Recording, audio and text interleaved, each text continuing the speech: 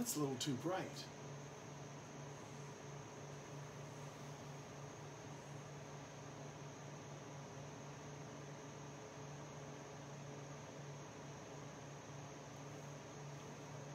Oh, hi, I'm Dr. Pettis.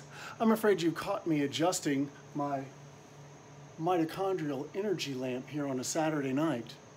But I'm glad you stopped by because I wanted to talk with you about a few things that could relate to bright red lights that could cause a little stress. Or if we calm them down a little bit, a nice dull light like that might actually relax us a little bit. That's right, I'd like to talk a little bit about the autonomic nervous system.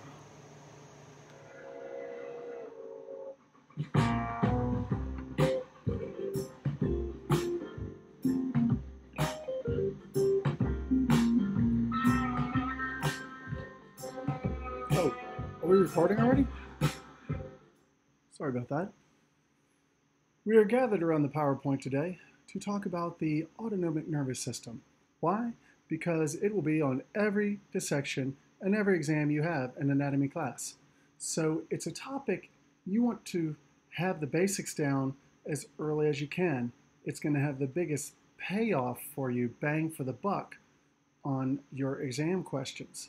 So I urge you to be the scholar in your class for the autonomic nervous system. And once you know it, you'll be teaching it to your friends, and you'll know it better and better, and I swear to you, it will pay off. What will not pay off is not knowing the autonomic nervous system. So here we go. The nervous system is divided into the peripheral and the central nervous system. If we look at the peripheral, we know this from before, we can divide it into sensory and motor, and each of those can then be divided into somatic and visceral nervous system. Here this says autonomic nervous system, and that's what I tend to say. That's the same thing as the visceral motor system, so it depends which textbook you're looking at. But for right now, we're going to say autonomic nervous system because it's really easy to write the abbreviations ANS. The autonomic nervous system, that's the motor visceral system, is divided into the sympathetic and the parasympathetic nervous systems. I'm going to assume you already know about that from your college and high school classes. Fight or flight, rest, and digest. A little refresher, I'm going to just show you the somatic nervous system, that's your voluntary nervous system. That's not the topic, but I just want to give you context for contrast here. With the motor system, here's somatic, here are all the visceral divisions. With any motor system, the first neuron is found in the central nervous system, and that's what we see in tan here. You got that? This is the central nervous system. Out here to the right is the peripheral nervous system. So this is in the spinal cord here. We're going to have that first motor neuron. It's going to send its axon out to the target organ, which is a voluntary muscle there. All right, that's context. That's not the autonomic nervous system. Coming down here, we see autonomic nervous system. Now we're getting visceral. That's today's topic. And what we find is that it's a two-neuron system instead of singular like that one. So whenever I talk about the autonomic nervous system, you're going to be thinking about where I found that first neuron and where I find that second neuron and how the axons connect. So where do you find the first and second neurons? And by the way, if you ever come up, you're trying to retrace this and you only end up with one neuron, start over. If you end up with three, start over. It's always going to be two. So we have the first one in the central nervous system, and the second one is in a ganglion. A ganglion, by definition, is a body of neurons or neuronal cell bodies together that are part of the peripheral nervous system. So this is an autonomic ganglion, or specifically in this case, a sympathetic ganglion. So first neuron sends its first axon to the ganglion where it meets the second cell, which sends its second axon out to the target organ. Now I'm taking it easy on you right now using the words first and second. Later we're going to be using the terms, this is the last time I'll ever use those words for this. I'll be saying preganglionic, that's what we call the first one, preganglionic neuron, preganglionic axon, here's the ganglion, but neuron here is called postganglionic neuron, postganglionic axon. Now we're talking about the sympathetic nervous system.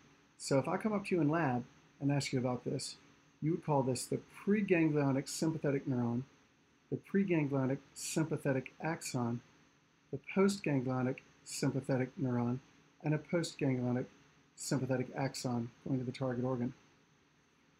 I think that just this language and using it in association with this simple diagram is what can gain you many miles in the topic when we do it in class on Monday. Just get this terminology down, right? Preganglionic, postganglionic, sympathetic, parasympathetic. We're going to be using these together and throwing in a few more terms that complicate even further. So I'm just saying vocabulary is a great place to start because if you don't have it down, it can be very confusing. All right, same thing for the parasympathetic. Preganglionic parasympathetic neuron, preganglionic parasympathetic axon. Here's a ganglion, parasympathetic ganglion. This is the postganglionic parasympathetic neuron and the postganglionic parasympathetic axon. Now, I didn't just say all that so you could listen to me. I think you need to go back and say it again right now. I'll wait. All right, just hit pause. This is a more anatomical view of the autonomic nervous system.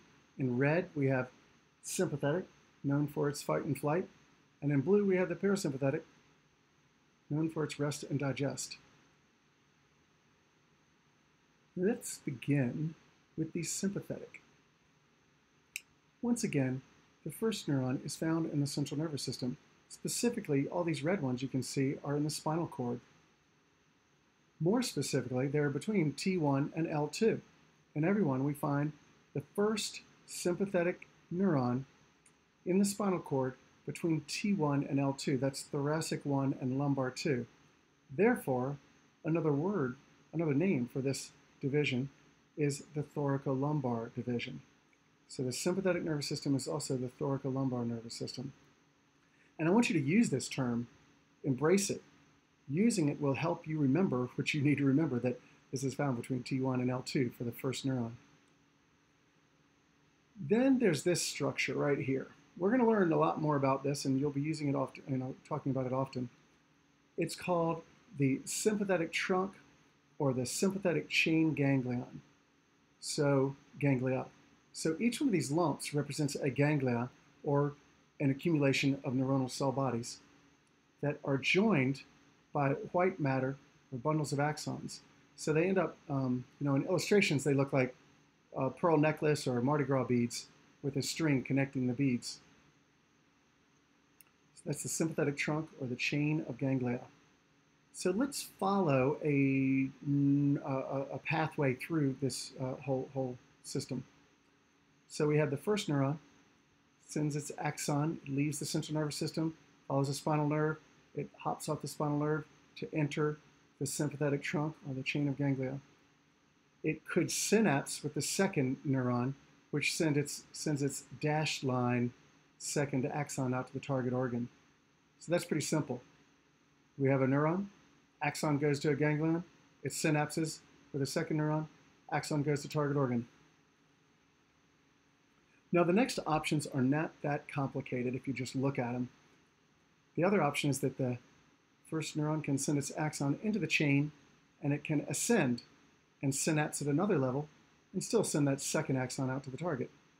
Another option, the first neuron could send its first axon out to the chain and that axon could descend and synapse with a second neuron in a distant ganglia that sends its axon out to a target organ. So pretty simple. So far we have neurons that send their axons to the sympathetic trunk and synapse somewhere in that sympathetic trunk. Got it?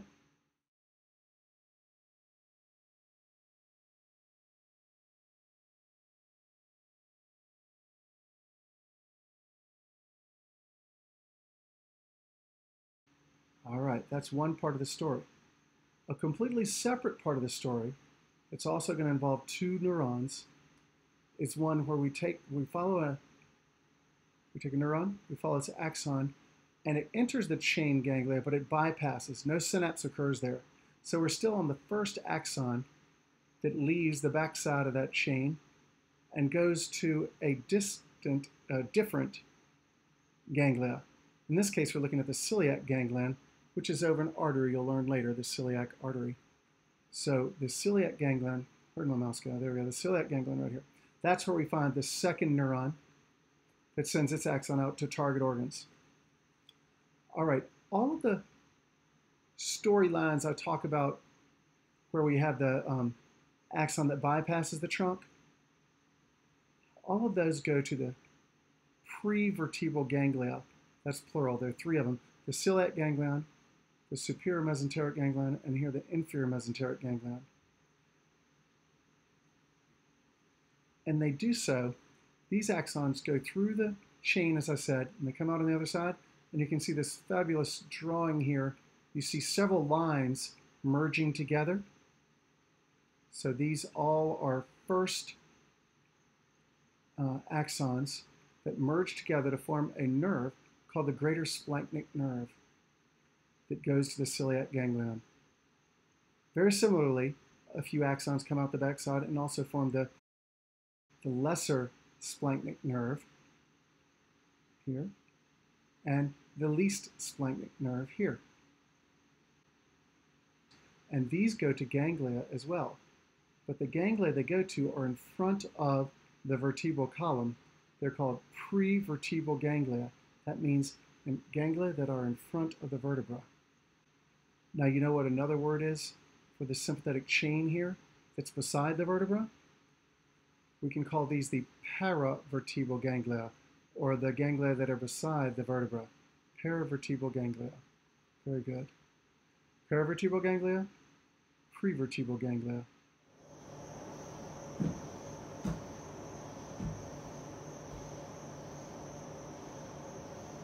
Let's take a break for a moment and review what we've just gone over.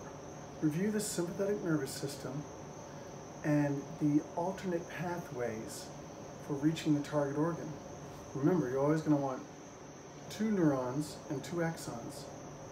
I want you to name them pre- and post-ganglionic neurons and axons and describe these different pathways for getting to the target organ. Do that, and then we'll come back to talk about the parasympathetic nervous system.